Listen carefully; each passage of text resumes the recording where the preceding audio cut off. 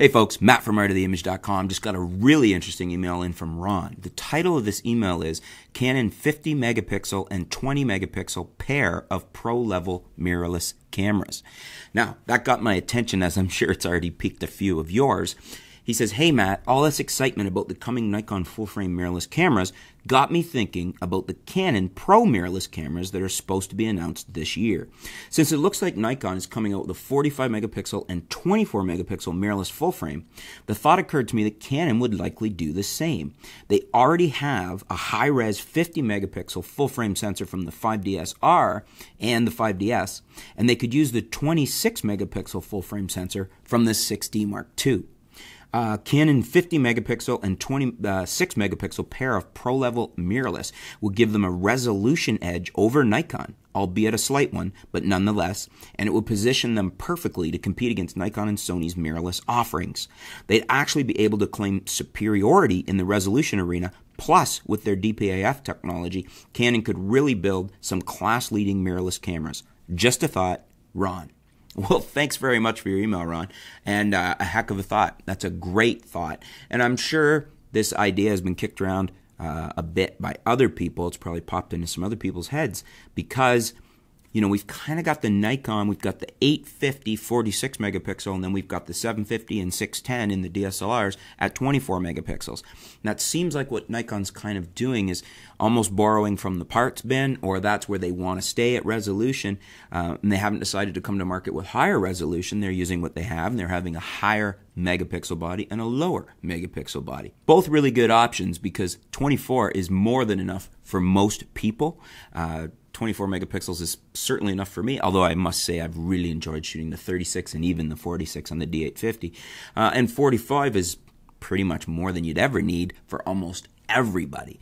So a great option, and if Canon borrows from their parts bin, does some tweaks and uses a 50 megapixel sensor and a 26 megapixel sensor, borrowing from the resolution sensors, the sensors of the 5DSR I will go with, and the 26 megapixel 6D Mark II, that's a really good pair of full frame mirrorless cameras.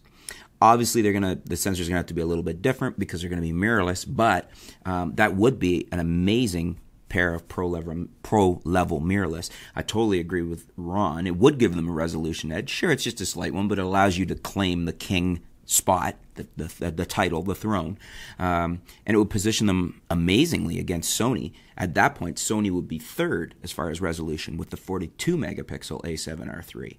And when you factor in, as Ron said, the DPAF, the dual pixel autofocus, which Canon is arguably the pioneer of. They were the first ones to bring something that good to market in a DSLR, and arguably still the best at it, although I would say Sony is probably on par now, and I am fully expecting Nikon to blow our socks off with what they are going to be offering. They're aware that this is, at least I'm sure they must be, I've told them enough times, that this is one of their failings at the moment, is they don't have something equivalent to dual pixel AF technology in their DSLRs for that smooth, fluid autofocus during video or live view, and I'm sure they're going to address that, if not become the king of the hill for a while, and unseat Canon from the throne. That would be really cool to see. I'd love to see Canon have to pull their socks up and give us something even better.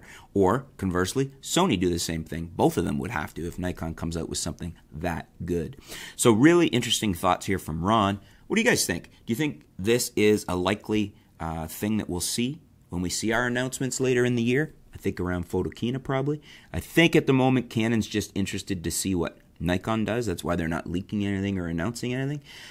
But I think that would be a very reasonable assumption, is that to counter, I mean, you don't just have Nikon in this position, you have Sony in this position as well. The a7R III at 42 megapixels and the a7 III at 24 megapixels. Now, Nikon has come out full guns blazing at Sony there with, they're going to have a 45 megapixel and a 24 megapixel. So it would only make sense that the other big dark horse that hasn't even announced yet, the other sleeping giant, Canon, will come out with a 50 and a 26.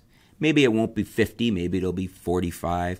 I'd be really surprised. I don't know if surprised is the right word. I think it would be a gross error in judgment if their high resolution body in the mirrorless was the 30 megapixel sensor from the 5D Mark IV.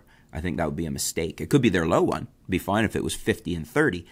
But I think we need at least a high megapixel one, at least on par, I would say, with the Nikon. And why not use the 50 so you're above everybody else once Nikon's announced? That would be awesome.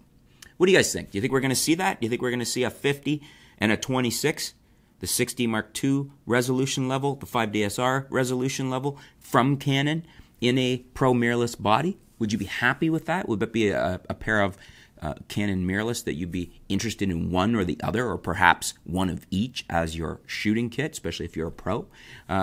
Interesting thoughts from Ron. Let me know what you think about Ron's idea here. I think it's a pretty good one. It's kind of interesting. It's exciting. And let me know in the comments below. Let's discuss it. 50 megapixels, 26 megapixels, full-frame pro mirrorless from Canon, coming soon to a store near you, or at least announced at Photokina. Thanks, Ron. Look forward to hearing what you guys have to say in the comments below. Stay tuned. We'll be back soon here at artoftheimage.com.